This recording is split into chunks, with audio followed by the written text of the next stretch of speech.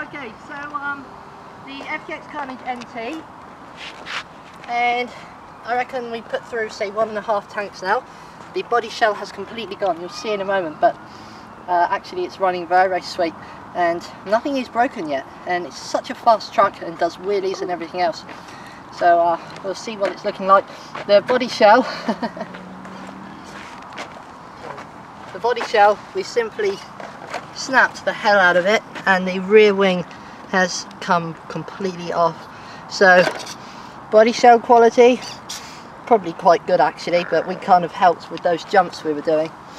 Okay, so I reckon we'll put some more fuel through it and then we'll move on to the other ones. Enjoy.